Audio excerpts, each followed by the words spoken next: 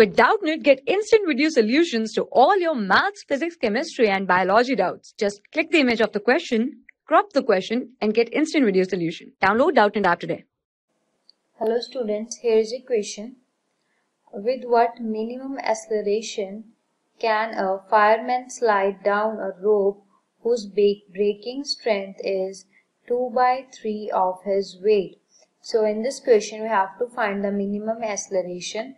So first of all, let's assume this is a rope and the rope will break if tension is greater than braking strength.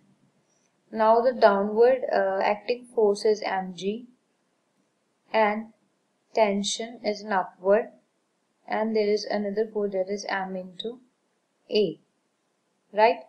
So it is given that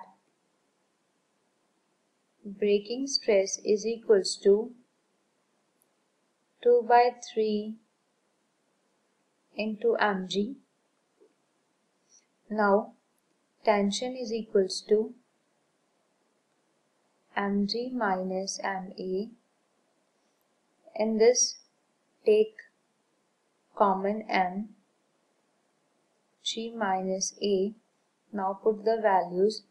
Tension is m into g minus a is greater than 2/3 into m into g.